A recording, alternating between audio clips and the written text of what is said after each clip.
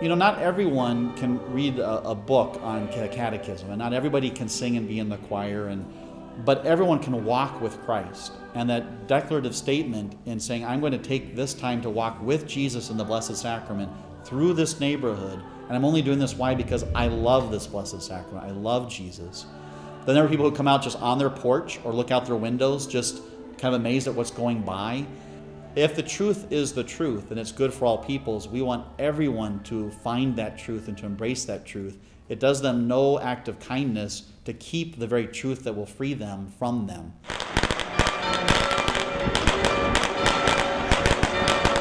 And then for that one moment, you really do feel kinship, friendship, love for everyone who's there. It is a vision, as poor as it is actually, of what heaven's going to be like, how joyful, how happy when everyone who's there is in love with each other and first in love with God. It's going to be amazing.